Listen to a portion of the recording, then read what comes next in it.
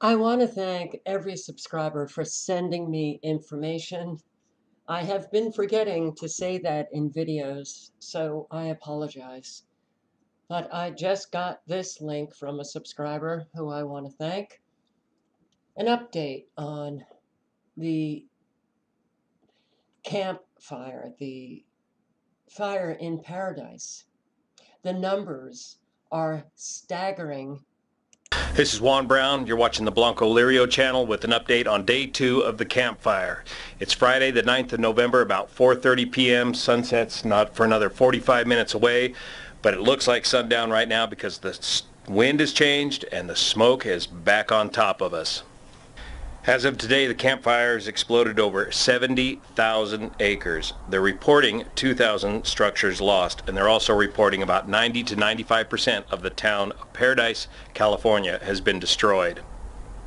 Now, those structure numbers are going to increase dramatically once they can get in there and actually figure out what they've actually lost. If 90% of a town with a population of 26,000 has been destroyed, 6,700 homes.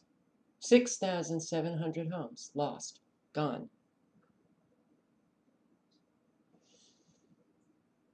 What do you say to that? An awful lot of people need help. those structure numbers are going to jump up to something over 10,000. There's been 5 fatalities so far, and I believe they're just reporting 1 additional fatality on the news right now. The fire has burned over 110 square miles. They're reporting 5% containment at this time. So here at the Grass Valley Air Attack Base, it's been a very busy day. Why? Because all the other air attack bases have been smoked out. Of course, Chico Air Attack Base, right downwind from the fire, was smoked out. That was your closest base to the fire for fixed-wing air tanker operations. And even air tanker bases all the way down the coast or closer to the Bay Area, Ukiah and Santa Rosa, were also smoked out. Remember, these fixed-wing air tankers require 3 miles of visibility, VFR conditions, before they can operate. The entire fleet of fixed-wing air tankers is in operation here in California and spread thin throughout the state. The fires in Southern California are all being driven by the same wind event that's driving this fire, the campfire here in Northern California, the extreme winds. We still do not know the source of this fire or the cause of this fire here in Butte County. I thought it was a campfire. Okay, so 6,700 homes gone. He's saying that it's going to be about over 10,000 structures. Businesses, homes gone. Town completely destroyed. I have shown you videos where the structures are destroyed, flattened, gone. Everything gone. All of this took place in 24 hours. It's jumped now to 90,000 acres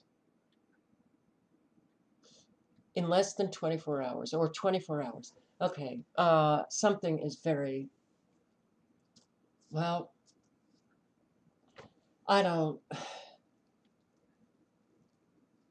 more and more people are going down, as I've been saying.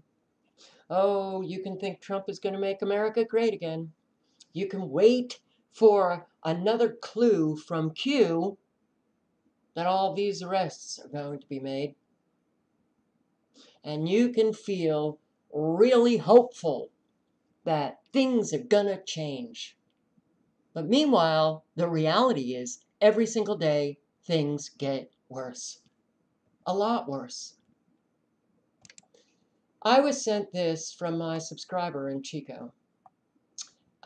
She said that this is a valid nonprofit, a good organization to donate to. You notice how Google is already on it? Yes, you put in California fires. Donate. Yes, donate. Yes, donate. Yes, donate. Do you think this money is going to the people who've lost their homes? It does not go to the people. This is a way for these evil corporations to make a shitload of money off of these events. This is hands-on. People in the area have to help one another, and we need to locate those organizations where you can donate, and they're not going to be stealing your money. So I am passing this along because I trust that subscriber.